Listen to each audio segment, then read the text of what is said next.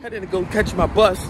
Usually on Sundays, I go to Whole Foods to get my calendar together, schedule my week, and just prepare for the week. So I like to take the bus out to Whole Foods. So I'm walking there right now. So I'll hit you back in a little bit.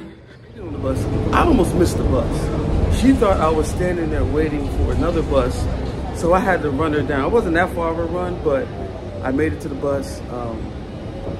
Not that busy in here, so you see here, pretty much one of the only people on it. That's what I like. I like to take this time to just to relax and just focus. And then look on, you know, look at some of the details and nuances of life that I don't get a chance to see because I'm sitting in front of my computer all day long. But while I'm here on the bus, I'm able to slow down, stop things, and just look at the everyday nuances. These are some of the, I always say that these are advantages, like these little nuances, advantages that when you're in a meeting, when you're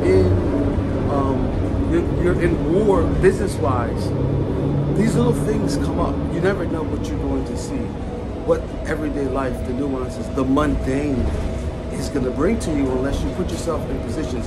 Most people will put themselves in a position to find those nuances. And that's going to be the competitive edge, especially in the era of AI, where everything could be text to prompt, text to AI, text to video, or text to text. And using prompts, being able to capture some of these nuances, being able to capture the mundane, or little things. These are just little things that can set you apart from the pack, because humanity's gonna win at the end of the day. That's just the bottom line. I believe that. I'm very optimistic about the future. But I think you have to be willing to do certain things that you weren't willing to do before. And this is one of my practices. To get myself, put myself in a position to experience the mundane, to experience just everyday life outside of being in front of my laptop all day. I'm about to walk over to Whole Foods. So Whole Foods is not that far of a walk. There's two buses. One bus takes you straight to Whole Foods. The other one doesn't. I took the one that's called the Blue Line. But anyway, that's besides the point. But anyway, yeah, heading to Starbucks right now. I mean, Whole Foods right now. They're both green. That's why my mind signaled that. But what I try to think about is I have a few like minor things that I have to think about that I have to get done today. Like rescheduling some meetings that I booked. I've double booked something. Also, I have one small project that I want to work on and I want to have out the door by today. But it's really light. Like I said, on Sundays, I just try to just get myself in a headspace just to think. I try to take that time as much as possible. Also, right now I get a chance to get some walks, some steps in too. So get the body moving.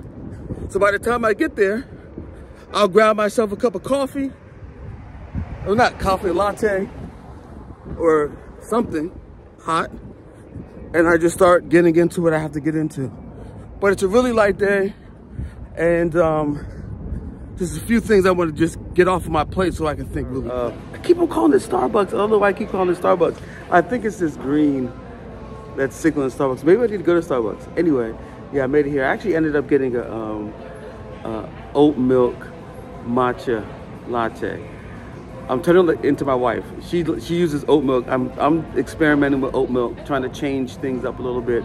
I normally get a latte coffee with 2 espresso shots. That's what I usually get, but I'm changing things up. I'm trying to make better decisions in terms of the quality of the milk that I'm doing. But yeah, I'm here right now. It's very quiet. It's unusually quiet here for some reason. It's usually packed around this lunchtime, but it's unusually quiet here. So that's a good thing. I'm not knocking that. But yeah, so I usually, just show you really quick. I usually try to write things down. I wasn't writing things down as much. One promise I made to myself that I'm never going to stop writing with a pen. My pen.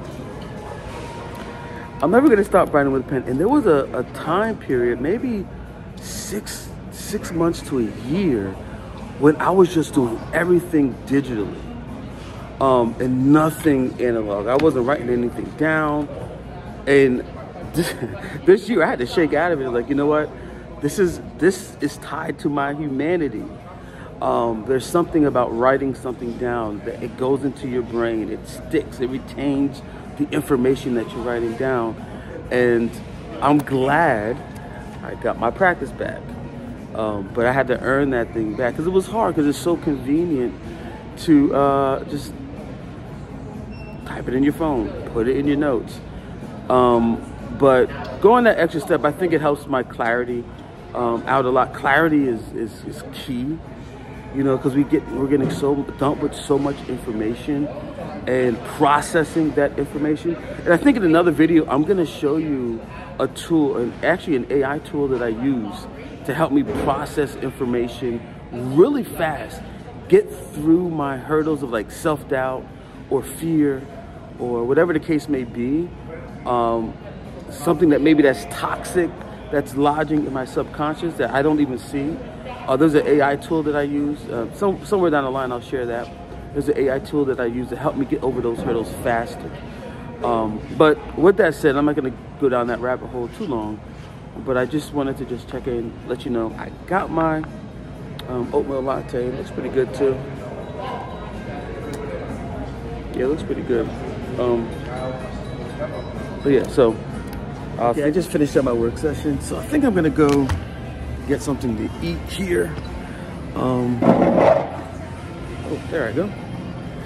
Yeah, I think I'm gonna get a salad, something to just put something in my belly really quick, and get back to it. Eat outside. It's beautiful outside. Finally, we're starting to get the sun starting to shine a little bit. It's been really cloudy and raining and earthquakes here lately.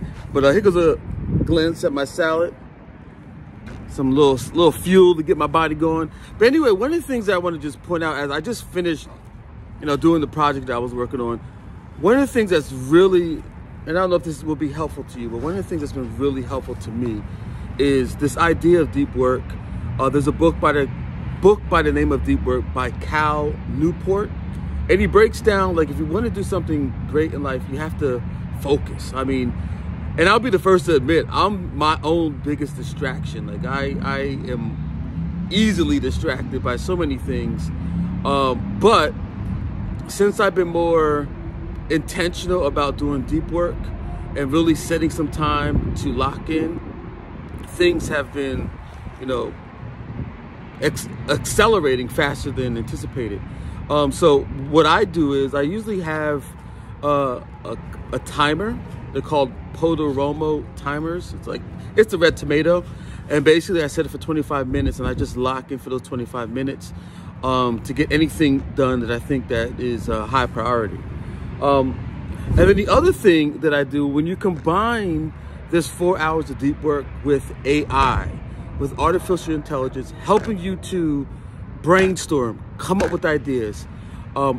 Those two things combined have been exponential for my productivity, because at the end of the day, we all don't want to be spending time working. I know our identities are built around that, but that's not what we're here for. We're here to live life, but we do have to be productive.